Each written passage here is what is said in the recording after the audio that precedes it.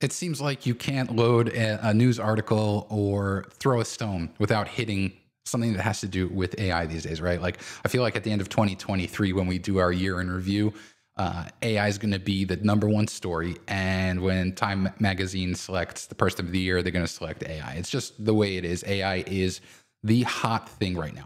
And here's the thing. I honestly feel that you are doing yourself a disservice by saying, you know what? I don't care about AI. I want nothing to do with it. That's almost like saying, you know what? I want nothing to do with digital photography. I have nothing. I have no reason to know anything about it. And I think that you're making a mistake there. You should at least know what it can do, because in some cases it can do some very cool things to help you with your photography. Now, when I think about AI, I think there are two primary schools of thought, or two primary categories when it comes to the visual medium. The first is generating something out of nothing using a prompt. So you go to something like Midjourney, you type something in, and it creates an image for you out of nothing based on its interpretation of what you typed and the models that it was trained upon. Then there's what we have in Photoshop Beta, which is Generative Fill. And so that, while you can with Generative Fill create something out of nothing, what a lot of photographers are using it for is to either expand a canvas, take a vertical canvas and make it wider, or add something to it. But the original photo is there. And that's the point of this video here, where I'm going to take photos that I took. I went to the location, I pressed the button, and I'm going to use AI to change them. And in this case, I'm going to change them to a different artistic medium. So like oil painting, watercolor, and color pencil drawing. So like, I think to me, I know a lot of photographers who are into that kind of thing. There are apps out there that photographers use to add that painterly look to their photo. Nothing wrong with it, in my opinion. Like, if that's what you want to turn your photo into, cool. So I just want to show you how you can use Generative Fill in Photoshop Beta to do that, because it's actually pretty cool. Now, let's jump over here. But before we do, I just want to quickly introduce myself. My name is Brian, and I help photographers like you get better looking photos, and in this case, maybe art pieces, using apps like Lightroom and Photoshop and other third-party apps. So with that, let's get going. All right, so before we jump into Photoshop, when I released my last video covering Generative Fill in Photoshop Beta, a few people had asked me if there's a way to do that by sending your photo to Lightroom, because in that video, I had my images already opened in Photoshop, and in this video, it's the same case. But let me show you really quickly how to do that. If you want to send your photo from Lightroom to Photoshop Beta, there's one quick thing you have to do. First, you'll go to Lightroom and then go to Preferences. And this is the same on Mac and Windows. And then you'll go to the External Editing tab. And you'll just want to make sure that Adobe Photoshop Beta is selected and not 2023, which is the production version. Now, if you don't see Adobe Photoshop Beta, that's possible because you don't have Photoshop Beta installed. You can do that by going to the Creative Cloud app and then going here to the Beta apps and then making sure that you install Photoshop Beta. Obviously, you'll need a valid Creative Cloud subscription to do that. So once you do that, you should be able to select the Photoshop Beta. Now, a few quick words about Beta. It's beta. So don't expect that all of your panels, if you use some sort of third-party panel or plugin, don't expect them to work in beta. In all likelihood, they probably won't. I don't recommend you reach out to the creators of those panels and plugins and ask them why it's not working. They're under no obligation to make their stuff work in betas. It's a different story when it becomes production, but that's just something to keep in mind. And then the last thing is just remember to change this back in Lightroom if you want to work in the production environment for whatever reason. But again, I've got the images already loaded in Photoshop over here, so let's get started. So this whole process is actually pretty straightforward, and all it requires you to do is create a kind of a partial opacity selection on your image. I'll show you how to do that. There are different ways to do that. There are other people who have created similar video tutorials on this specific process, but this is the way that I found that is easiest. It's most straightforward, and it just requires very little effort. So the first thing you'll want to do is select your background layer. Now you'll notice that we don't have the generative fill prompt over here, which we normally should. That's because we don't have any sort of selection made yet. So here's what happens if you just make a selection by going to, by clicking Command or Control A. So here first you see the generative fill boxes here. And what I'm going to do is I'm going to type in oil painting. And for the purpose of this video, I'm just going to cut out the processing time altogether so that we don't waste the time. So I'll click generate, and you can see that it generated oil paintings. I mean, just like random oil smears on the canvas. And that's because we didn't make the proper selection for this to work. And so to make the proper selection, I'm going to delete this layer here. Again, you'll open your image up, you'll select the background layer. And then the first thing I'm going to do is go to the quick mask mode. That's this icon right here. It's right below the foreground background color swatches. When you click on it, you'll know you're activated because the icon will change to a solid, kind of like a quick mask icon. The next thing you're going to do is fill this image with 30% gray. And to do that, we're going to go to Edit and then Fill. You can also press Shift Delete or Shift Backspace on Windows. And then in the Fill dialog box, drop down, select Color. And then for the blue channel here, type in 30%, or you can use the hex code 4D, 4D, 4D. And when you click OK and then click OK again, you'll see that a partial mask has been made. This is all you need to do, or at least this is what you need to do with the selection, with the mask selection. So now what you will want to do is deselect or disable quick mask mode. But we're still good. That's still there. You know it's there because that generative fill box is here. And now I can go ahead and type in oil painting and then click generate. And now you can see, because we used that quick mask mode, it actually applied the oil painting prompt to the image. It's not just a random oil painting. And you can see that we have these different options here. And some of these are actually pretty cool. Like this middle one here is pretty cool, although it doesn't really look like an oil painting. This one does though. I think that's cool. And of course, if you're not happy with any of these, you can go ahead and click generate and it'll create another set of 3 options for you. And that's actually a point I want to make. This is not necessarily a one-click, perfect thing. I actually spent a lot of time generating different options until I found one that I was happy with. So just remember, this still has a way to go, this technology. There's still a lot of improvements that could be made. So don't expect that when you click generate the first time, it's going to give you this work of art, so to speak. You might have to try a lot. So one of the things you can do, though, to help Adobe, if there's one that you really like, when you hover over the thumbnail, you'll see the little 3 dots over here. And if you click on it, you can say good result.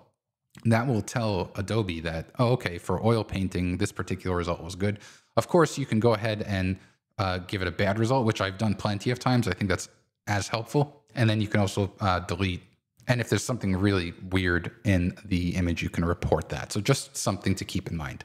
And to prove that, I didn't want to spend a lot of time on this, I'm going to hide this layer. I actually already have a generated result that I saved here. So I wasn't sure when I recorded the video how long it would take me to get a good result. So I found one that I liked and I saved it in its own group. But you can see here, I actually like the one I saved better as far as like an oil painting. So I'm going to delete this layer here.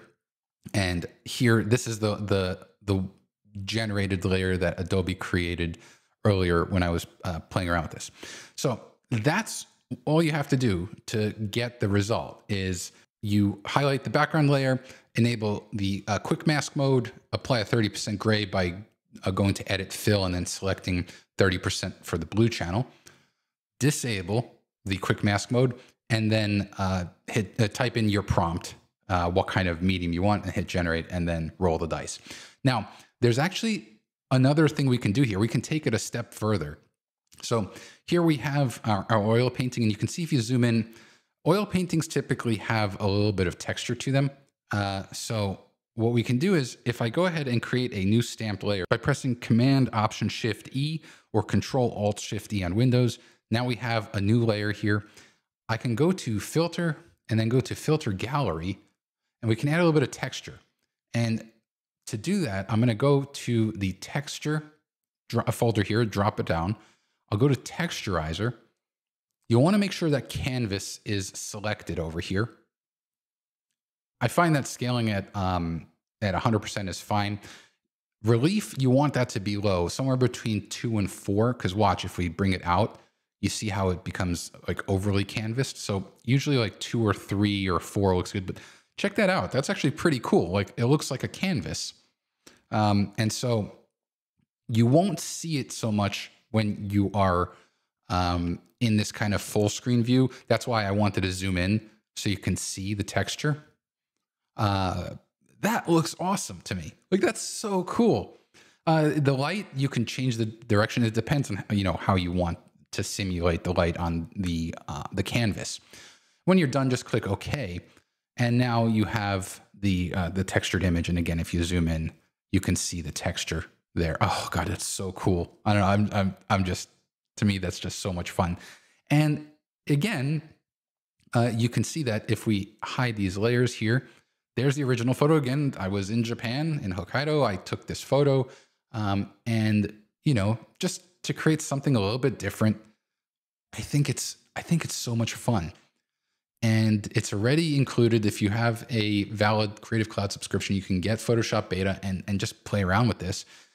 And so because it's not something I ever would have done myself. I'm not a painter. I'm not into oil painting or watercolor. But here I can kind of simulate it with my own photos. And, I have family members who I know would love this. Like that's just, I know for a fact they would enjoy the photo, but they would love it as kind of this kind of a rendition. So let's move on. I'm going to show you another example here. And again, I'm just going to walk you through this pretty quickly. This case, I'm going to use watercolor. So background layer, again, notice that we don't have the generative fill text prompt here because we don't have a selection. So we're going to go and enable quick mask mode, shift delete or shift backspace, color, make sure that we have 30% here listed, and then click OK. There's our selection. Now when we disable quick mask mode, and so now we can type in something like watercolor painting, and you can even go a step further, like in the style of Vincent van Gogh. So you can kind of use an artist or a particular style. You can say you can write with greater detail or more precise brush strokes. So I've experimented with all of these things. And then when you're done, you can click generate to get your options. And so here are the 3 options. Depending on what you're going for, you might like it. It might not work for you. Again, you can always go ahead and click generate to create a new set. But just like before, I've got another option that I created here. And you can see this is the option I found earlier that I kind of liked. This one's not bad, but I do like this one here. But here's what I'm going to do. I'm actually going to bring this and move this layer out over the group here. And so here are 2 options. Now, let's hide this layer. Let's go back here, and I'm going to create a new merged layer just like before with Command Option Shift E. What I want to do is I want to simulate as if we painted this on watercolor paper. And to do that, just like before, we're going to go to Filter, and then we'll go to Filter Gallery. Now, we're going to drop down from Texturizer, and we're going to go to Water Paper. Now let's zoom out so you can see the whole thing. And this definitely reflects what painting on watercolor paper would look like. You definitely get a richer, more contrasty look because the paper tends to soak the paint more. And when you're done, just click OK. That'll return back, and you can see we have it on its own layer here, and it looks like a watercolor painting, which I think is super cool. All right, let's move on to the final example here. This is a photo that I actually edited in a video a couple weeks ago, and so I thought it'd be fun to use this again. So for this one, we're going to use a colored pencil to simulate it. So I'll walk through this really quickly. Again, background layer selected, quick mask mode. Let's go to fill. Make sure that we are at 30% gray, and then disable. And there we go. Now we can type in here, colored pencil, and then click generate. Now, it's kind of questionable whether this is actually colored pencil or not. You can see how they're pretty funky. But fortunately, I've got one here already that I like, that I saved. And it kind of has a little bit of a color pencil look, but there's some things that we can do. So first, I'm just going to go ahead and delete that other layer. I don't need it. I've got this one here. And you can see when you select a generative fill layer, one of the cool things is that you'll see the prompt that you use. So I use color pencil drawing, and you'll see all the different, you see how I generated all these different options? So you can always go back to it as long as you've got that layer there, which I think is pretty cool. Now, here's one of the things that you can do, which I think is kind of fun. You can see that the door just looks weird. I want to add a little bit of the original photo back in, and it's actually convenient because when Photoshop creates a generative fill layer, it also has a layer mask that it adds. So what I can do is take my brush by pressing B, and I can drop the opacity, somewhere around 70 or so %, and I can start bringing in some of the original detail to the actually not a photo, it's kind of an art piece now, which I think is kind of cool. When you look at this now, it has this weird vibe to it. Like, it's clearly art because you can see, for example, in the sky, the way it looks like it was almost drawn with colored pencil. But then you've got this photorealistic look here. And what I'll do is actually, I pressed X to change from black to white. And I'm going to bring back some of that original pencil drawing, almost like a vignette around the door. And I think there's something very cool, especially because of the way the door is kind of like a portal. So the other thing you could do, if you want, you can drop the opacity of the overall layer if you want to bring back some of the original photo. The other thing we can do is if we create a new layer here, a stamped visible layer, just like before, and I bring it down. So what I'll do is I will take the two layers here and I will simulate an Orton look. So I'm going to go here to filter, blur, Gaussian blur, and then the radius of the blur is up to you. The higher the pixel radius, generally the stronger the look is, in my opinion.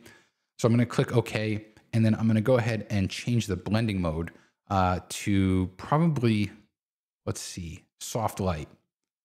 And then I'm going to bring the opacity of that down. And so you kind of get now that soft glow as well, in addition to the colored pencil look. And so there you go. Those are 3 different artistic mediums that I used Photoshop Generative Fill to take a photo that I already took and simulate it in, whether it was oil painting or watercolor or colored pencil. I just think it's so cool. And I think it can make a completely unique way to present your photo in a different way.